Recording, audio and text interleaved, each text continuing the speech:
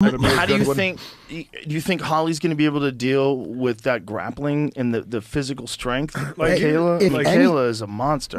I mean, like we already saw her do it with Ronda. Not that she's as big.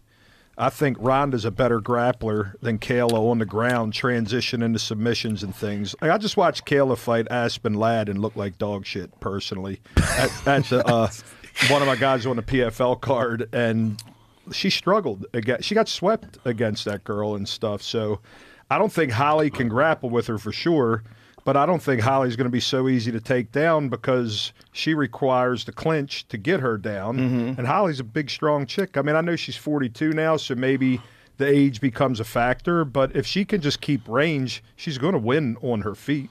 So, I mean, I have to see Kayla take her down. I just don't think it's going to be so easy. And if Holly doesn't feel a threat on her feet, Holly might start lighting her up. You know what I mean? I seen Kayla fight. I don't know who the girl was, but I don't think she the didn't Brazilian look girl shut her down. That's what I'm saying. A Brazilian, that's what it was. She didn't do shit with her. On the floor, she didn't do shit with her. Yeah. And right here, she's fighting a soccer mom.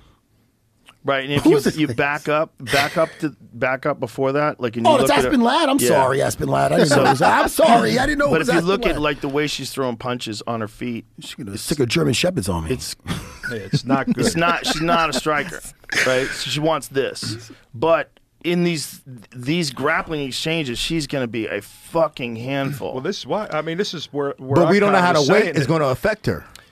Well, if she did it right, it might actually help.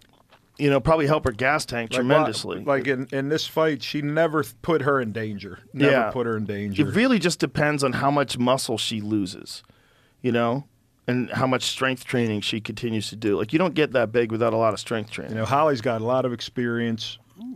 I mean, a lot of it is, of course, judo, right? She's got a lot of the throwing around. Bigger arms than Rallo. She's a tank. But that comes at a requirement. Yeah. There's a lot of oxygen gets sucked up by those. That's what's interesting when you watch guys, they get older and they get more economical, like Yoel. Got way more economical about how and when to move, but put guys to sleep because they forgot that he could just explode on you at any moment. Like the Weidman, the flying knee. Right.